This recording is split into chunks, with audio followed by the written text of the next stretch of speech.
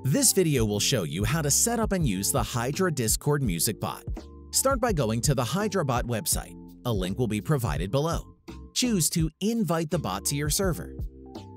Use the drop menu to select the server you want to add the bot to, then press Continue. Authorize. Verify that you're human.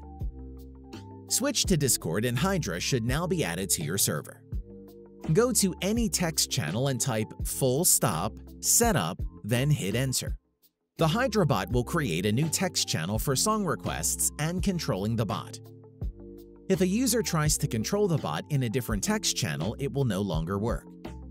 Create a new voice channel. I will name mine Music Room. You may use an existing voice chat if you want. Connect to the voice chat. Open the Hydra song request channel. Type !play or !p, followed by a space, then the artist name and song title, then press Enter. Every time someone adds a song, it will be added to the queue list.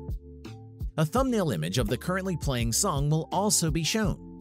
You can use the reaction emotes under the thumbnail to control the music. The reactions allow you to pause, stop, skip, repeat, and shuffle. Pressing the repeat icon once will enable queue repeat. Pressing it twice will repeat the song, and pressing it a third time will disable repeating.